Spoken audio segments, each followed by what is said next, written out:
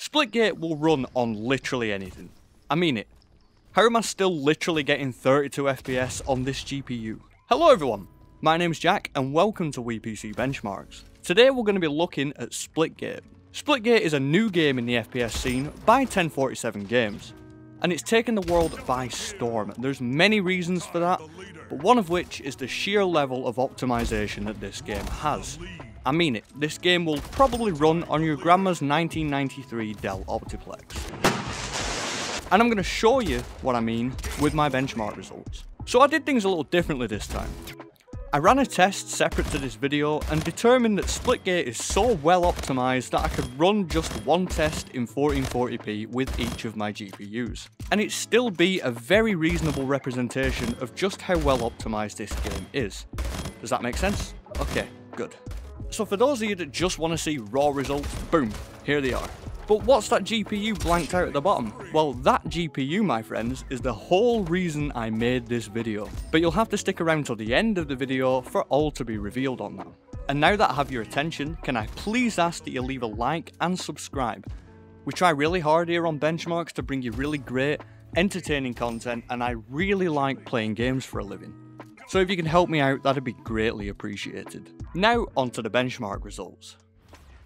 Well, first up for Nvidia is the 1050 Ti.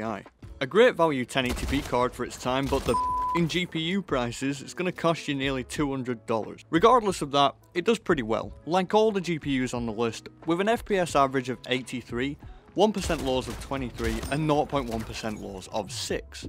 The 1660 Ti is next, another semi-mid-range budget card, a lot newer than the 1050 Ti and precisely 97% faster, according to GPU user benchmarks. Although it does absolutely nothing for my aim, we see a comfortable average of 180 FPS, 1% lows of 127 FPS, and 0.1% lows of 14. The RTX 2070 Super now, and the sheer power this card still holds is remarkable. Back pre-GPU apocalypse, it was an amazing price to performance card, and you can definitely see why here.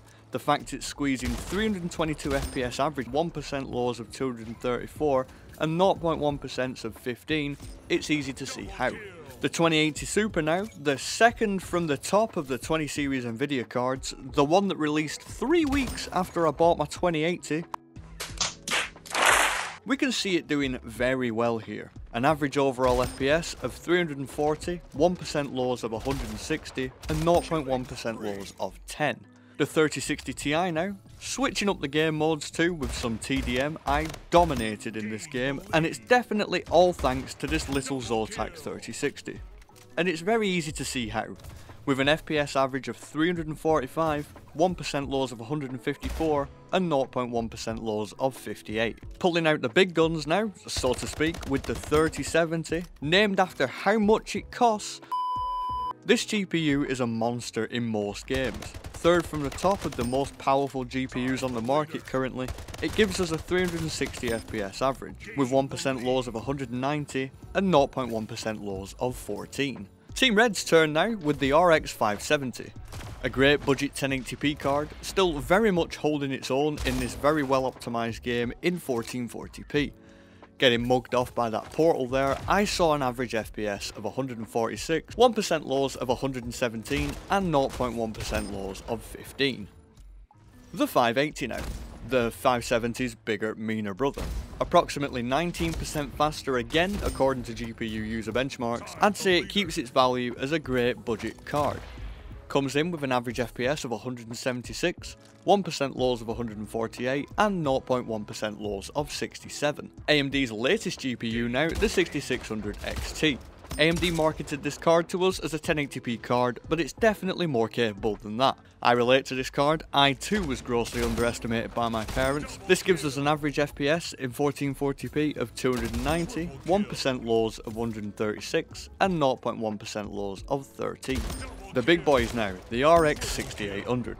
This GPU costs more than my car, so I had high expectations that were without a shadow of a doubt met, with an average of 139 FPS, 1% lows of 218, and 0.1% lows of 78.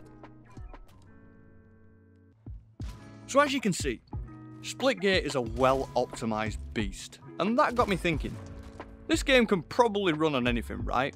So I dug out the worst GPU we had, ironically the newest GPU we bought, the GeForce GT 710. And for some reason, my boss bought a few of them. With its 192 CUDA cores and a clock speed of 954 MHz, it still manages a whopping 32 FPS average in 1080p, with all the settings on low, and the resolution scale turned down to 60%. But it still runs! Well enough for me to get a 0.23 KDA in this match anyway. Well, there you have it guys. Splitgate will run on the worst GPU we have, and surprisingly kinda well. I'm interested in what hardware you guys have. Do you have anything worse than a GT 710 you can test Splitgate on?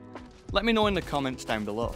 Thank you so much for watching the video. Can you please leave a like and subscribe if you enjoyed it? Also, please consider joining our Discord where a lot of cool stuff happens. I wouldn't want you to miss out. This has been Jack from WePC. Thanks ever so much for watching, and I'll see you in the next one.